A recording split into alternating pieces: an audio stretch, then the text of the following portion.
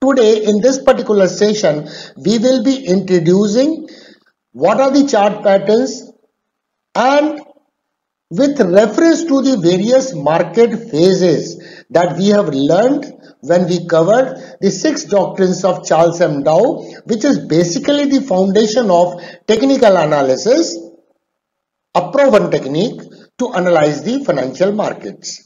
So today we will be learning various kind of chart patterns. Let's first understand what are chart patterns. As the name suggests, there is some kind of formation which looks like a defined pattern appear on the price chart, and those are known as price patterns. But how they appear? They appear because we all know there is a constant war going on between buyers and sellers who are the market participants, and hence all these price actions results in certain kind of formations on the price chart, and they are can be recognized because of the formation on the price chart. And previous experiences over the year have indicated that such formations, they are indication that the transition period is there from an uptrend to the downtrend, or from a downtrend to the uptrend. So friend, they are formed between the uptrend and a downtrend, which is a transition period when the market changes its trend. So very significant. If such patterns can be identified, it gives a very definite kind of clue that trend is reversing or the trend will continue. So such patterns are considered very definite signal. And if you recall, one of the doctrines of Charles M. Dow, that what we have covered, clearly indicated or rather emphasized that the market remains in a particular trend. The trend remains intact unless and until it has given a definite signal for its reversal. These particular chart patterns can easily be recognized. So friends, it's very important to understand location of various kind of price patterns or chart pattern, we call it, with respect to market phases. So market gives different kind of opportunities in different market phases, and friends, once we are able to identify the price pattern or a chart pattern in a particular market phase, that will actually enable you to decide, take a call whether it is a positional trading opportunity or which kind of trading opportunity is that. If you are an investor, you know when the market post a downtrending move is in accumulation phase, and now if you see a chart pattern which indicates the price so far was in downtrending move, now it has given a definite signal in shape of a particular chart pattern indicating that now market has declared its arrival into markup phase, where you can take a long-term investing decision, where risk is very less, where the potential reward is very high. So this is the accumulation phase of the market.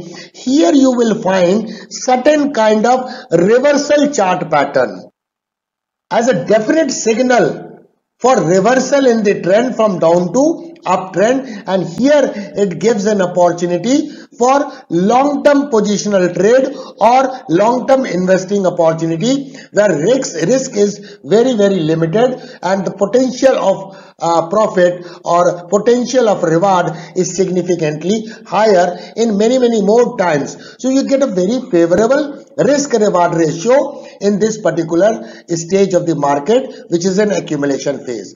And once there is a bullish reversal kind of pattern, in this particular phase the market reaches to markup phase, or sometimes referred to as a public participation phase, where there will be several kind of continuation price pattern or chart pattern appearing during this phase, which may run for years together, 10 years, 15 years, or maybe even more in some of these stocks.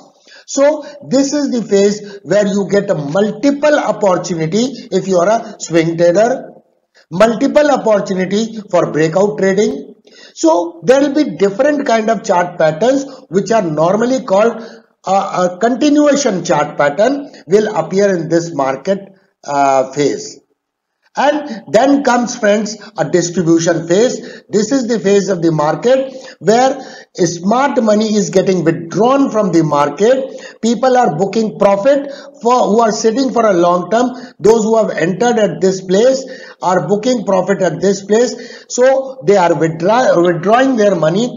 So smart money is going off the market, would be indicated by a kind of formation on the chart where the market will stop making higher highs kind of formation, which indicates probably the uptrend is likely to end very soon, and you will have a kind of chart pattern in this particular phase which will be bearish reversal pattern. And hence this is the time where one should exit the market, book the profit, especially those are positional traders and those who are investors. And then the downtrend will begin, and this is called a redistribution phase or a markdown phase where market will make lower highs and lower lows kind of formation, and several bearish continuation pattern will appear, giving a lot of opportunity for short selling opportunity. So friends, since we are talking about the price patterns or chart patterns, it's very important to understand that what is the one single tool which is commonly used and frequently used in technical analysis process and which helps to identify these chart patterns, and it's a related breakdown or breakout. So that single tool which is very important you to understand is the tool is called trend lines or combination of trend lines. So that single tool is trend lines, as the name suggests, a line drawn on the price chart which indicates the trend. When you draw the trend line, you should keep those rules in your mind so that the trend line drawn is correct. The moment you draw the trend line which is not correct, which is not valid, so all the interpretation would be done only when you draw, would be done correctly when you draw the trend line correctly. In order to draw the trend line correctly, you have to broadly follow two rules. Whether you are drawing a falling trend line or drawing a rising trend line or drawing a horizontal line indicating the support and resistances, doesn't matter. The rules are very commonly applied when you draw the trend line on a price chart. So friend, let's understand basically how to draw the trend lines, and I'll share with you simple rules when we draw the trend line. Because market structure is what? Either market will make higher highs and higher lows kind of formation. So you will get several lows and several highs formation in the market. So when you join the descending highs, also called the peaks which is lower than other peaks. So several peaks formation would be there. So when you draw the descending highs, what you are drawing? You are drawing a resistance line where whenever the price touches to that particular line, the price gets rejected because the sellers are ready to sell. When the market is making higher highs and higher lows kind of formation, these things have been discussed in the market structure, in the market trends under the tutorial 0 to Hero. So friends, I am not covering that all details. You have to go back to all tutorial series what we have covered under 0 to Hero. Go each video multiple times so that you develop the concept behind technical analysis, and then step by step you emerge as a good technical analyst and good trader. So friends, when you join the ascending lows, means market is making higher highs and higher lows kind of formation, which market is in uptrending mode. So there will be several lows which will be higher than the previous lows. If you join all these lows, you will have a rising trend line which is acting as a support line. Whenever we draw the trend line on price chart, there should be minimum 3 touch points to be called a trend line, to be valid trend line or established trend line. Many people, they just simply join 2 touch points and say it's a trend line. It may be an observational trend line, but unless and until it is confirmed by the 3rd touch point, it is not an established or valid trend line. No closing point should be above or below the trend line so drawn. So friends, whenever you draw the trend line on the price chart, you have to ask yourself whether I have followed 2 rules or not. The rule number 1 is that there should not be less than 3 touch points. So touch points on the trend line should be 3 or more. And another rule is that there should not be any closing points below the trend line if you are drawing as a trend line, rising trend line. Or if you are drawing a trend line, rising means it's a support line. It is indicating the multiple supports in the market.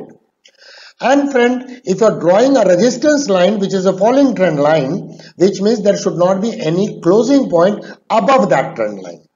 So let us take example number 1 to indicate how majority of the people draw trend line incorrectly. The moment you understand incorrect way of drawing the trend line, then you can correct yourself. So this is the price chart where you can say this trend line has been drawn by joining these 2 points, where rule there is no closing point below this trend line. It's fine. Here it has been joined by this. There is no closing point. However, there is a lower shadow which is below this trend line. That's okay. But does it have a 3 touch points?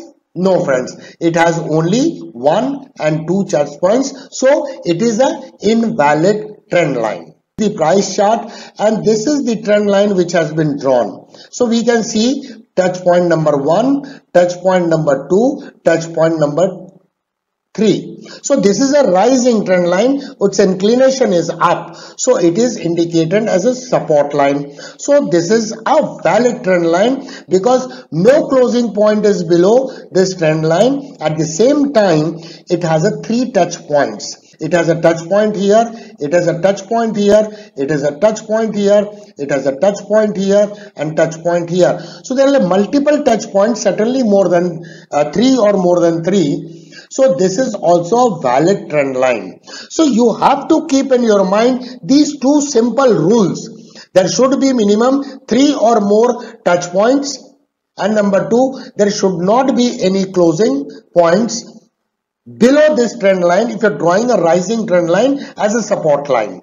So this is a valid trend line, or we can call it as an established trend line. Price chart, we can see this is the trend line. Price has got rejected here.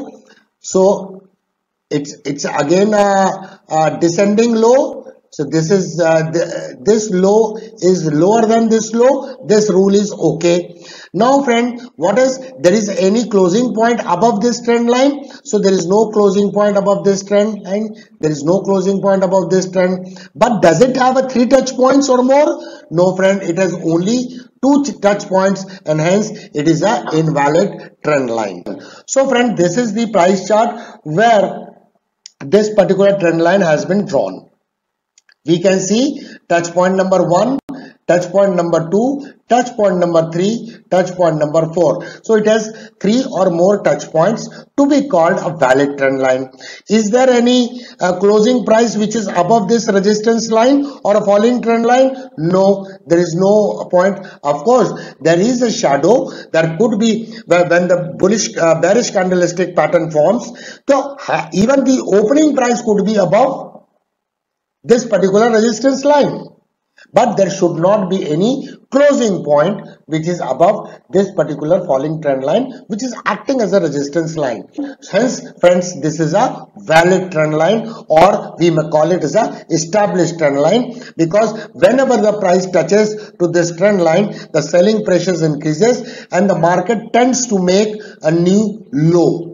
In this particular session, there are two main key takeaways in this particular session. One is you should be in a position to identify the market phases so that you can position rightfully in your decision in the market in the right direction.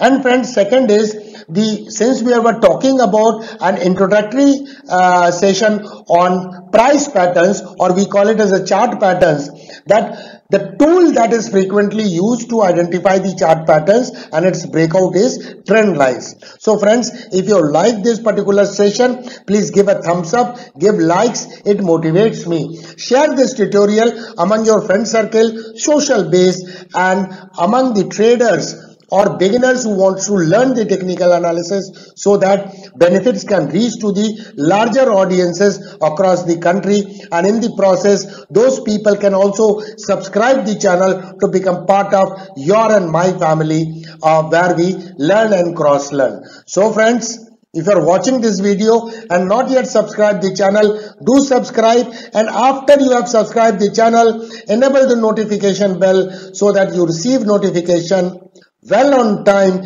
and do not miss out any video on this channel. Thank you very much for watching. Thanks a lot. We'll meet again soon.